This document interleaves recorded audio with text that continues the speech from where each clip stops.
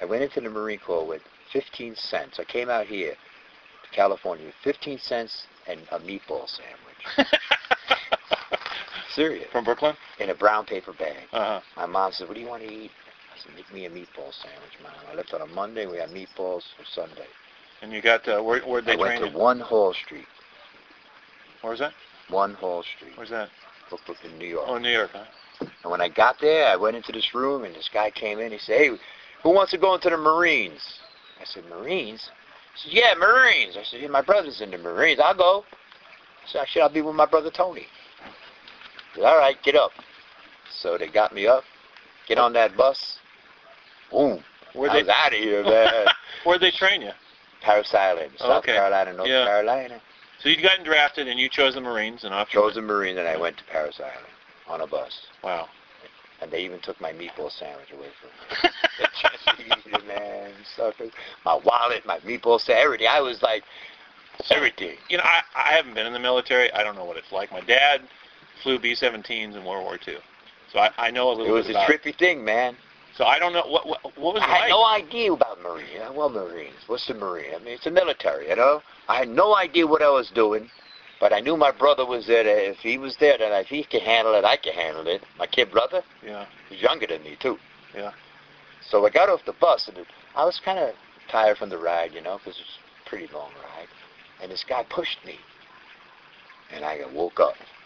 And I went, who the fuck? And I tripped him, and I got him on the ground, and I jumped on him. He pushed you out of the bus or something? Yeah, he pushed me out of the bus, and I jumped on him. Uh-huh. And I was ready to wail on him, and they pulled me off of him, and they said, man, you can't hit a drill instructor. I said, how come he hit me? He said, well, that's why you're here, to get hit. That's why you're here, to get hit. Shit, I didn't know that. Well, what happened after that? They put me in military jail for about 3 weeks. Right from the get-go, you were a troublemaker. I picked up a big sledgehammer. They gave me a big sledgehammer and a pile of rock and a bucket. They said, that's your pile, that's your bucket, that's your spot. Put your rock over here. Everybody had a rock pile. Wow. Busting rocks. Busting rocks with the hot heat.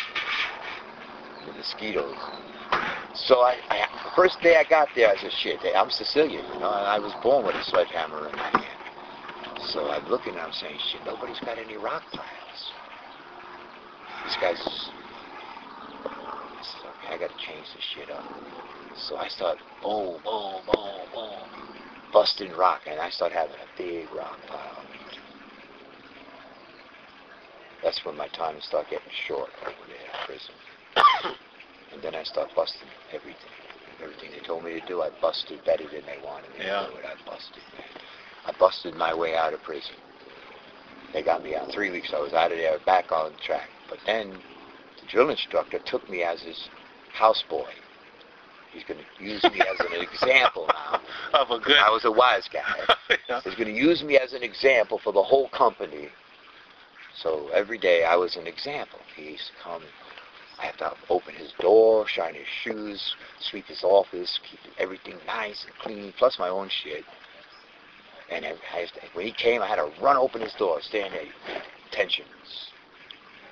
Close, no door, he couldn't touch a door. I was his houseboy. And then when I did something wrong, whoa, in the stomach, boom, Diliberti, give me 100 push-ups. Diliberti, give me another 100 of them. Diliberti. And I didn't realize what was going on, but he was using me as an example.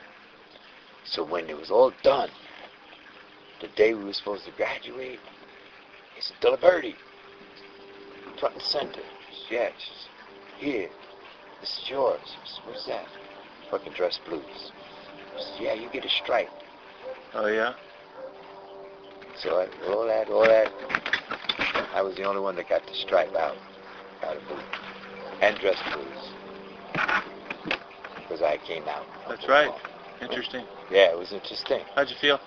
I feel good about it. I feel that's what I deserved it. Yeah. I did everything better than everyone. We used to go on mine sweeps every morning. I have to walk like 10 city blocks. Yeah. And every morning, there was Diliberti, take the point, we'll mine sweep. So I'd have to walk down this road and stick this bayonet every now and then into the ground to check to see if there's any landmines, so that the tanks and the Ontos and the patrols and the cars and the vehicles could all go down the road. So one morning we're going down the road, and all of a sudden, pop, pop, pop, pop, and we start getting ambushed. So I dive right with my rifle right into this rice paddy, hit the dirt. Over to the bing bing. I get out of the rice paddy, and my rifle looks like stuffed with mud.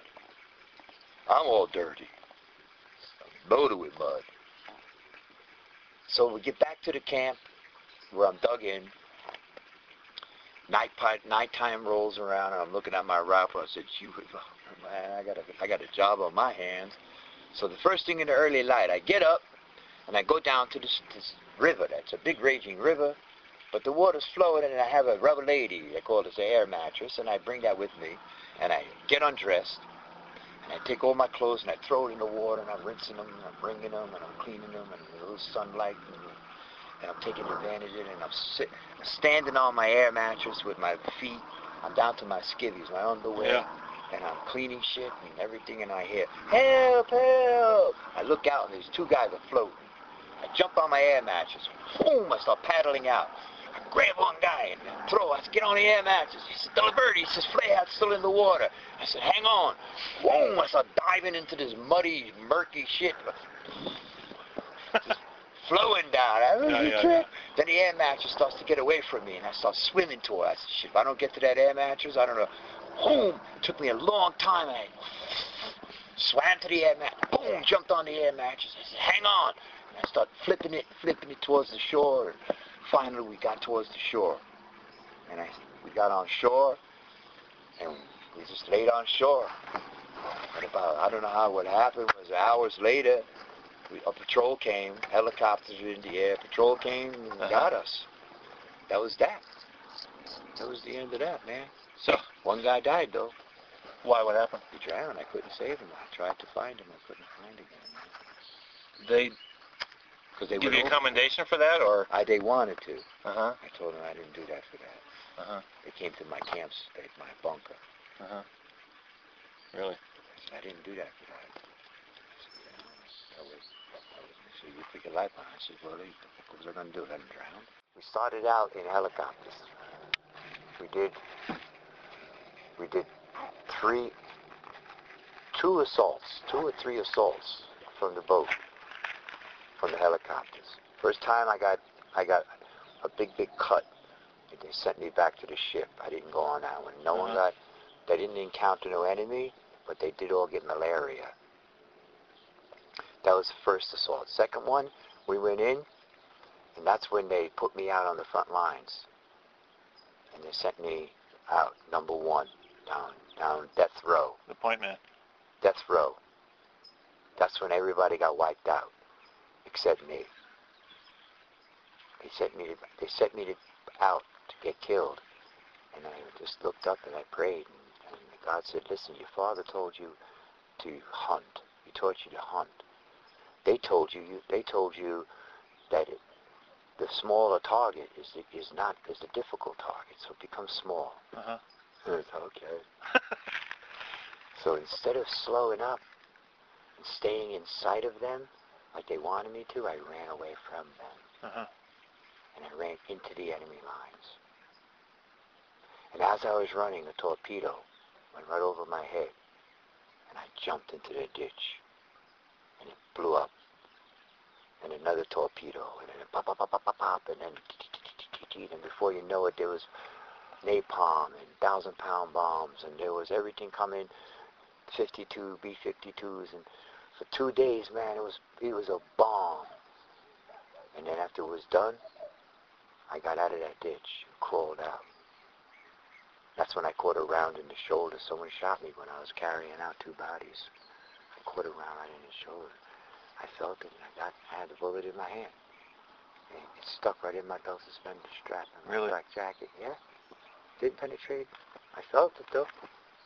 I had the projectile in my hand, and then I dragged these 2 bodies out of there, and then we dragged all the bodies out of there. There was a lot of bodies that day there.